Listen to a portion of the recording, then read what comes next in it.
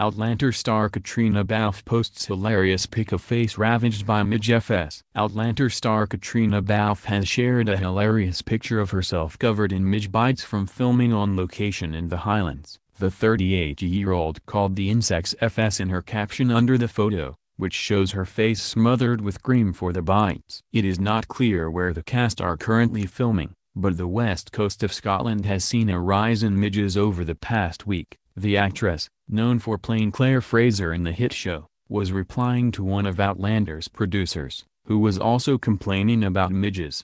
Matthew B. Roberts took to Twitter, writing, "Many ask what locations are the most challenging to film. Answer: anywhere with midges." In response, Caitriona shared a selfie with cream dotted all over her face. She captioned the picture, 1,200 species, and every one of them a F at KUR. #midges. Midges had a late start to the season this year, but are back with a boom, with many Scots calling it the worst year ever for the tiny biting insects.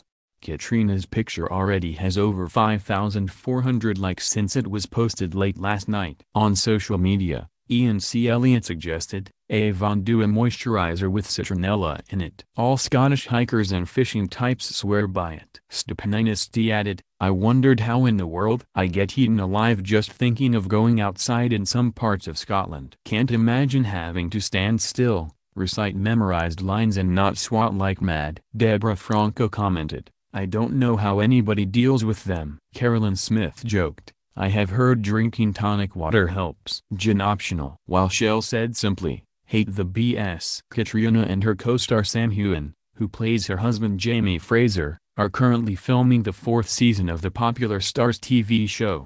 The cast were spotted filming in Glasgow at the beginning of February this year, but most of the action for the upcoming series is believed to take place in America. Dressed in a period costume walking through a forest in East Kilbride's Caldergillen Country Park, it is believed the forest could be a stand-in for the landscapes of North Carolina.